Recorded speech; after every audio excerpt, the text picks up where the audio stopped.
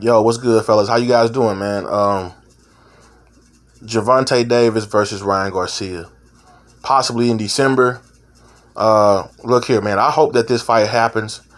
I don't. I mean, every like the last 3 to 4 years, there's been talks about Ryan Garcia, Tank Davis in December. I hope this year, this December, will be that time.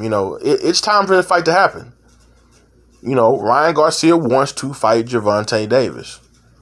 It's just as simple as that. He says if it doesn't work out, he'll fight Teofimo. Hell, if it don't work out, I like to see him fight Teofimo. I think it's a pretty good fight, But I think everybody wants to see him and Tank, of course. And, that fight's going to end in a knockout.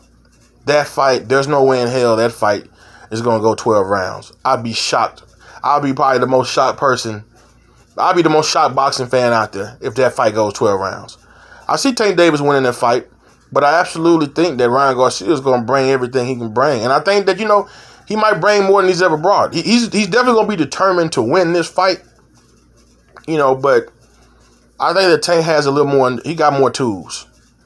I think it's going to be a great build-up. You got Floyd. You got De La Hoya. Need I say more? It's these guys fighters and everything. But it's time. It's time for this fight to happen. It's time. I mean, who knows? If this does pretty good viewing, if it sells pretty well, who knows? It could be maybe not a trilogy, but there could be a rematch in the future. There could be a second fight down the road. Maybe not right away, but down the road. I think that it definitely could be whatever. But if someone gets demolished in this fight, then, demolished to the point where it's like, nah, we don't want to see a rematch ever again, then, okay. But other than that, who knows, man? I think that a lot of people are going to come out. They both got a lot of fans, shit tons of fans, millions of fans. So the interest would be there.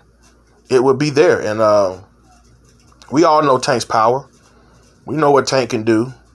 We know that Ryan has a speedy fucking left hook, man. And, it's going to be a problem for Tank. You don't just go up in there and thinking, oh, boom, you can't get hit with that shit. You can. But also, Ryan, I wouldn't expect you can't walk down Tank. I would hope that you would change, your style up. Because Tank is not the type of guy you can just walk. You can't just keep walking down on him. He's going to catch you. He's going to try to catch you, counter you, and everything like that. And, even with Tank got to be careful as far as trading and all that shit. You just got to pick your spots. Kind of like almost similar to, Rolly as far as like him. You got to really be good at countering against a guy like Ryan Garcia. Ryan Garcia has a lot more speed than Rolly Ramirez and everything. So, that speed, that quickness and everything, it could be a problem. It could definitely be a problem for him. But I would hope that Ryan keeps his chin down instead of up. Keep those hands up when you're throwing them punches. Bring it back. You know what I'm saying? Like real shit.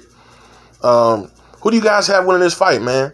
It would be a real good fight, man. I really do. I think both of these guys, they want to prove to each other, and they want to prove to other people that, watch what I do to this guy. Watch what I do to that guy, Is it the next, does it put you kind of in the mind of the next Floyd, De La Hoya type of matchup? Hey, not for me, but I'm not mad at the fans, kind of like they look at it like as a similarity to it or whatever like that. But I know one thing, it's going to sell. It will sell.